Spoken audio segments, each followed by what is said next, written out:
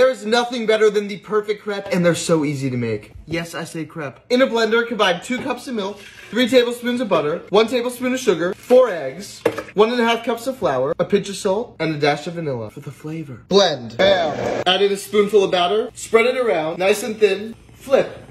First try. Crepe, Nutella. Oh yeah. Fold in half, more Nutella, strawberries. Fold again. Top with powdered sugar. There we have the most delicious crepe ever. Come on. Be sure to follow me on Instagram and YouTube.